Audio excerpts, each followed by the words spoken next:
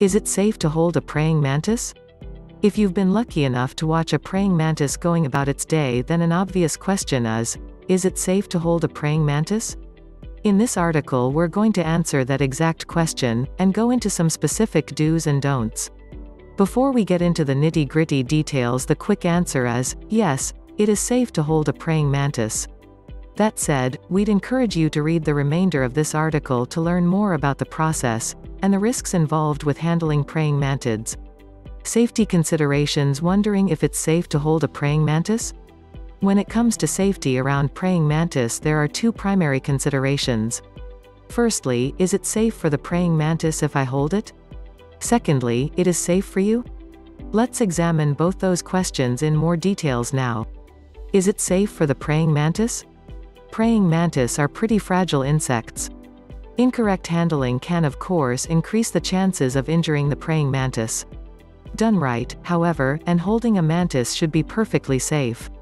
Just be sure to follow the steps outlined below to avoid harming the mantis you're looking to handle. Is it safe for me? Praying mantids are fearsome predators and come armed with a serious list of weapons.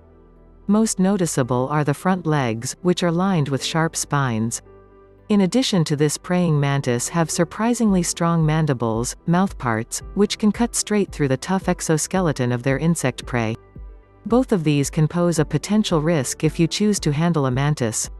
Understandably, these are really the questions that most people want answering. Do praying mantis bite? Does it hurt if a praying mantis grabs me with its front legs? Well, based on my 20+ years of keeping and breeding praying mantis, let me try to answer both these questions for you now. Do praying mantis bite? While praying mantis can bite, they generally only do so if they think you're food, unlikely, or if they feel threatened and want to escape. So it is this second element that we need to avoid. Luckily, that's simple enough if you follow the guidance below.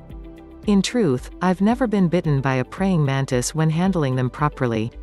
I've only ever had one or two try over the years, as I was quickly grabbing them after seeing them in the wild. So if you're respectful of your mantis, then I don't think you're going to get bitten. Does it hurt if a praying mantis grabs me with its front legs? Just like being bitten, praying mantis generally don't grab you with their spiny legs. In fact, a stressed praying mantis is more likely to either put on a threat display to try and scare you off, or simply to escape by either flying away or jumping off your hand.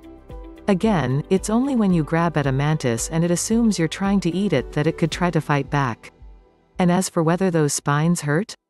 The answer is yes, but it's not terrible. The bigger the mantis, the larger those spines and the strong the muscles that close them around your finger. Big mantis can draw blood if you're unlucky. But again, when you treat a praying mantis with respect, this is very unlikely to happen. And we're going to talk about how to handle a mantis properly next. Richard Adams.